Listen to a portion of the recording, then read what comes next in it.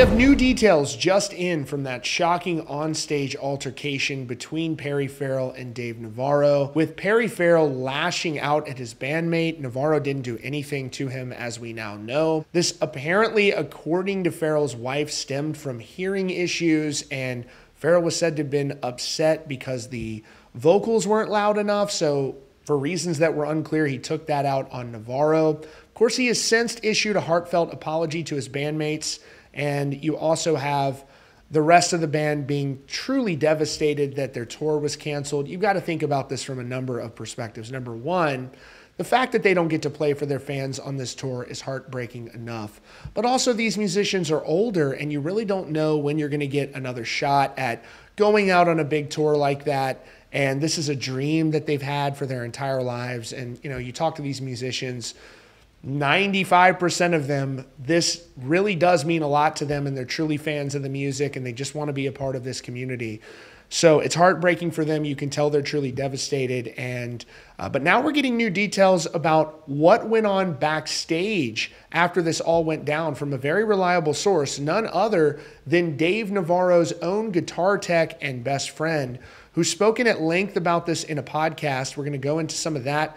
You also have Slipknot frontman Corey Taylor, who is certainly a veteran in the rock and metal world, who's been out there and certainly has had his share of dealing with internal squabbles with bandmates, and anybody who is in a band is going to go through stuff like that. So he offers his expert perspective on that. He also knows Dave Navarro and talked about this on an excellent new episode of Your Mom's House podcast. Definitely check that full one out. It's a great episode. But here is what we're learning about what went on backstage in this crazy situation with Perry Farrell going off in front of the crowd. In a 90-minute podcast between Dan Cleary, the group's guitar and bass tech of over 17 years, and Todd Newman, a close friend of Dave Navarro for 30 years, the two gave a second-by-second account of the melee that happened on stage and what also went down behind the scenes, including revealing new details that we haven't heard until now. And as for why the two are speaking out, they say they felt compelled to speak about the incident after Perry Farrell's wife, Eddie Lau Farrell, released that statement,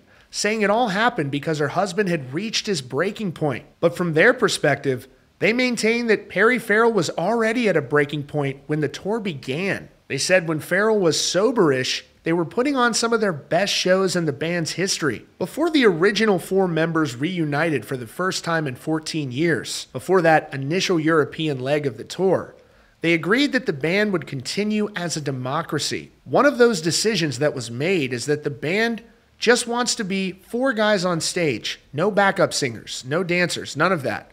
Old school music speaks for itself. And they said, I do know that there was immediate pushback from Perry on that issue. And so after that European leg, before the US leg of the tour kicked off, the subject was breached again. Apparently, Perry Farrell wanted dancers on video on the screen behind them, but the rest of the band voted no. They claimed that Perry Farrell had not even attended rehearsals for the tour and showed up a few hours before the start of the Las Vegas tour opener. It was just before that show that Farrell again mentioned having women dancing on screen behind them. They said that Farrell had video that he and his wife had filmed of some other women in the desert dancing, adding, the Farrells sort of couldn't let go of this thing, to the point that before the first show, Perry quit the band. They then allege his wife, Eddie Lau Farrell, was, quote, out in this public area yelling about how Perry is going home and the tour is over. And this is in front of our Live Nation reps, who are the people that basically promote the tour and front the bill for the tour. And when they start hearing that people are going home before the first show, obviously they get very squirrely and very concerned. Continuing,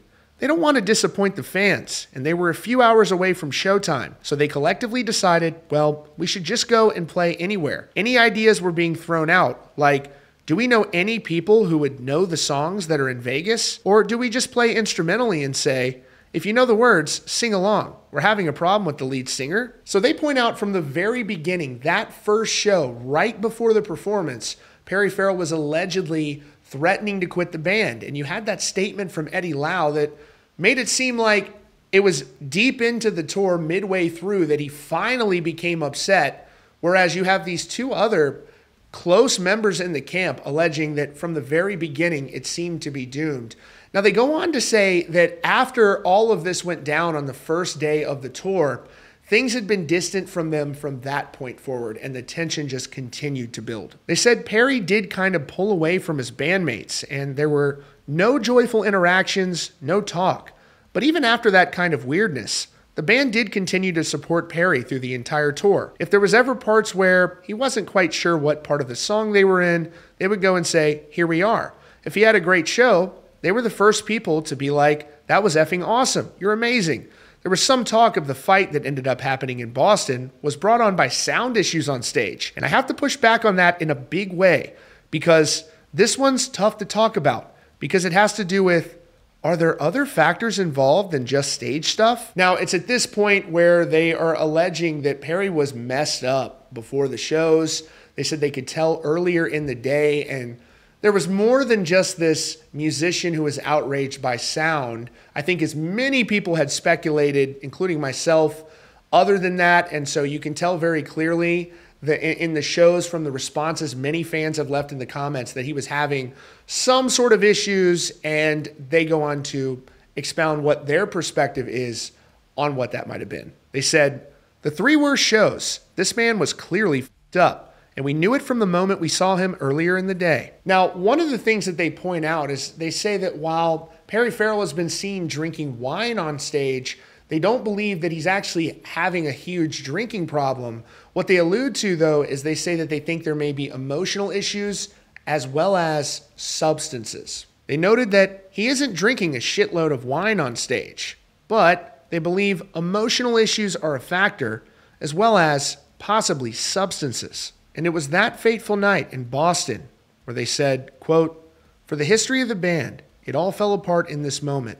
Perry is getting angrier, and it's almost like when someone becomes a werewolf." The text says, "I'm tuning a guitar when I see the push. Guitar comes right off, and I make a beeline for both of these guys.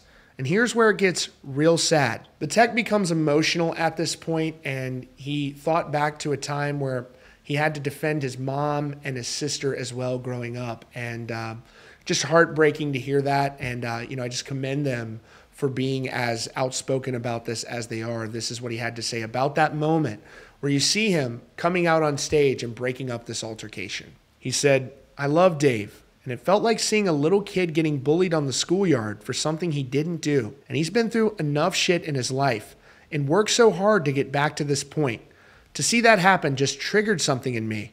I'm not going to let this happen to this guy." Next, they say at this point they're backstage, and you have Dave Navarro clearly very upset about this, is being consoled when Perry Farrell approaches him and strikes him backstage. That is not a detail that we had heard before. He says, "Eventually, Dave walks up to ask what the F happens, and Perry punches him again.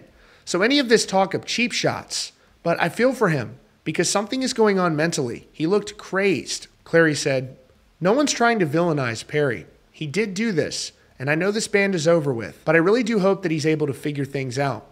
I think that Perry's apology that was posted on Instagram was heartfelt, and I know that for sure because I've checked in and I know that he's hurting. I feel if I could take that away, I'm sure we would all love to take that away. He's going to go through that for a while, and it sucks, but I do hope he gets the help, and I appreciate all that he and Eddie have done and what the band has done. I just hate that at the moment. This is what Jane's is going to be known for. This ended on nobody's terms.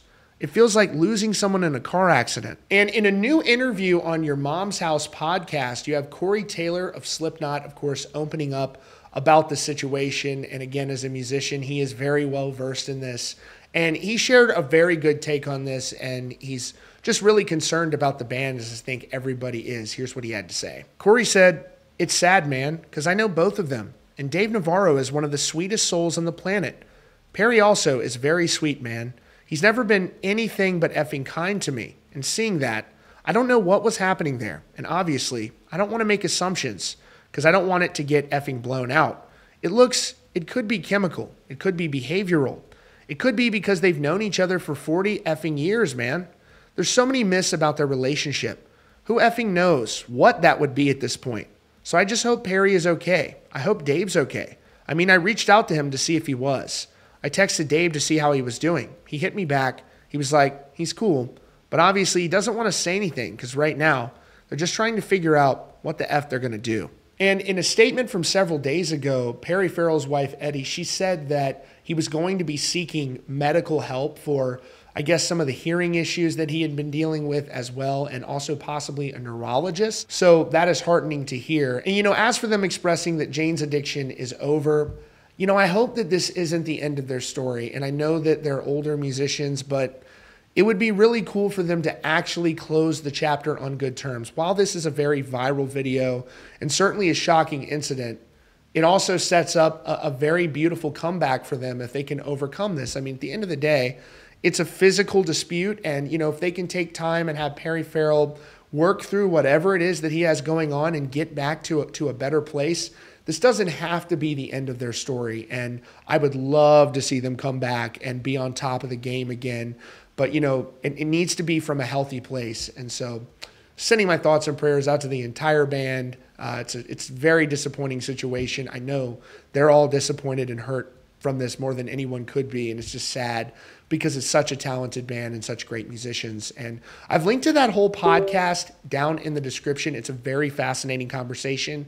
Be sure to check that out. And as always, that's your latest update here from Rockfeed. Be sure to subscribe with notifications on for the latest news and updates.